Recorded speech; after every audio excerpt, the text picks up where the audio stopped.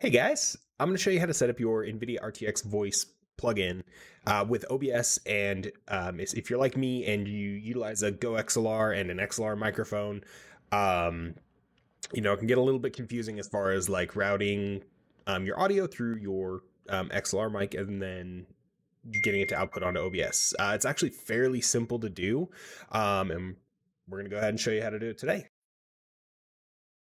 All right, so once you've gone to the NVIDIA website, I'll post a link in the description below, and downloaded the NVIDIA RTX Voice app, this is what you're going to find. So your input device, if you're using the GoXLR or GoXLR Mini, you're pretty used to, your input device being your chat mic. On this, same thing. You just go through, choose your default device, or choose your input device, which is going to be your chat microphone. As you can see, it says TC Helicon GoXLR Mini. Choose that. Make sure that this box right here is checked and noise suppression is up to 100%. That way it will suppress, any outside noise. If you have the resources for it and you want to utilize it, I personally don't. I've got a single streaming PC set up, so I'm not going to be removing background noise from incoming audio. But if you want to try it out when you're not streaming or when you're, not creating content, absolutely feel free to.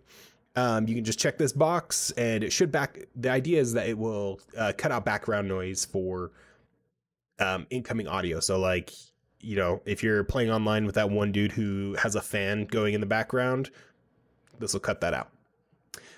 Once that is selected, what you're going to want to do is go here into the settings, go down to audio. Now, normally if you have a GoXLR or GoXLR Mini, you're just going to have one audio input or output. And that's just going to be the broadcast stream mix. So if we go over here to GoXLR, the broadcast stream mix is going to be everything on this line, right? So microphone, chat, music, game, console, line in, system, and your samples. In your GoXLR settings right here, you're going to want to go down to mic and go down to the broadcast stream mix. You're going to want to turn this off. Otherwise, see if I enable it here, you're going to hear double the audio. So the crazy thing about NVIDIA RTX is that it doesn't actually go out through your GoXLR. It creates a buffer that catches it before it outputs to OBS. If you're wanting to cut all the background noise out of your mic monitoring, it's not going to do that just yet until GoXLR, fully supports it, it fully gets released, anything along those lines. All right. So that just about covers everything to do with OBS and GoXLR, being able to get the two to talk to each other so that your stream quality can be top notch. If you have any other questions, feel free to drop them in the comments below.